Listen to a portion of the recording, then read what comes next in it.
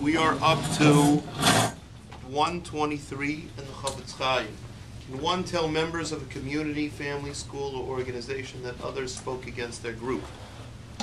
Does it help if the members joke about it themselves? So can you make fun of yourself? And then, therefore, other people can go speak about a family, a group, or organization who also speaks about themselves. Or b'chlal, can you? Is it you're allowed to speak about a group? You're not speaking about what's the shaila? You're not speaking about an individual.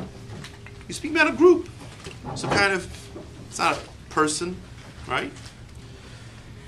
Says the Chofetz Chaim, it is forbidden to relate to a member of a community, family, or organization that someone spoke cynically of his group. So now we're talking about the rechilas. You're not allowed to say that you tell somebody, someone spoke about your group or your family. And if you do so, and it's rechilas.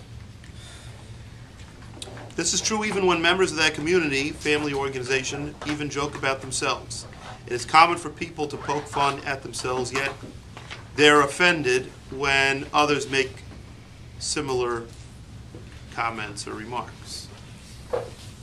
The same applies regarding a school. You know, people always, you make jokes about your own school a lot of times, yeshiva, blah, blah, blah. But then when other people say it about you, or about your yeshiva, you take big offense. Hey, don't, right? Well, not my yeshiva. Therefore, mentioning to students that someone spoke negatively of their school is speaking rechilas. It should be noted that joking about one's own school generally involves Lashon Hora, or at least a